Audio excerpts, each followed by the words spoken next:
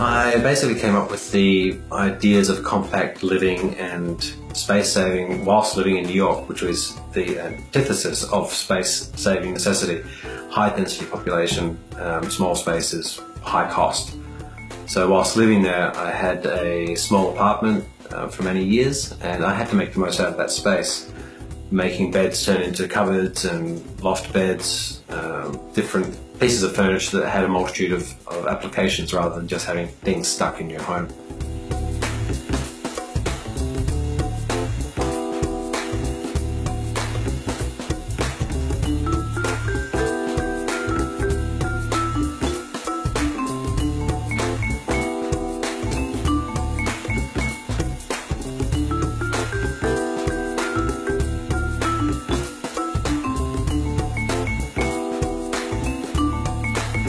Staircases have been around since the dawn of time, and there hasn't been any really big evolution of a staircase since that point. Making them fold sideways and flat to a wall is probably one of the most innovative things of a staircase today, so I'm quite proud of that.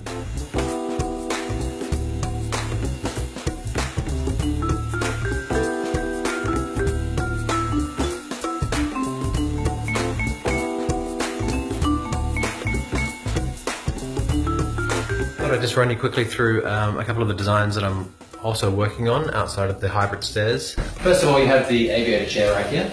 This is a luxury leather armchair. It's made from bamboo material. It's one flat piece of bamboo basically, with the design cut into the flat piece, which then enables it through these special types of cutting called kerf cutting and straight kerf cutting.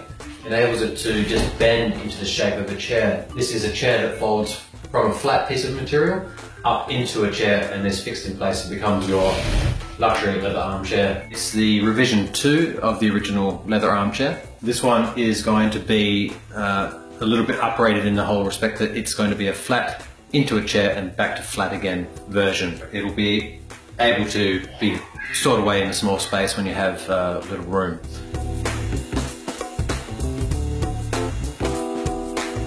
My favourite part of being a designer and the things that I do is probably actually being hands-on, getting into the workshop and using the lathe and being on the milling machine and creating things from nothing basically.